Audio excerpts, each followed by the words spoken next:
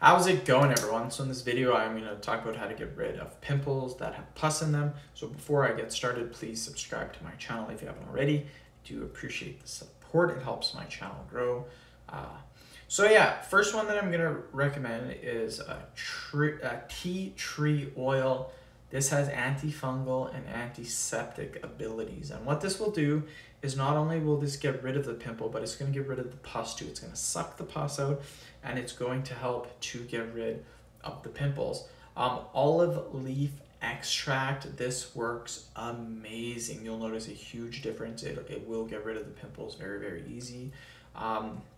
Vinegar does work good too. Listerine works really good because Listerine has menthol in it, and menthol does help to get rid of pimples. Garlic is the last tip.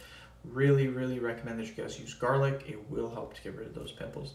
End of video. Thank you so much for watching. Please subscribe to my channel if you haven't already.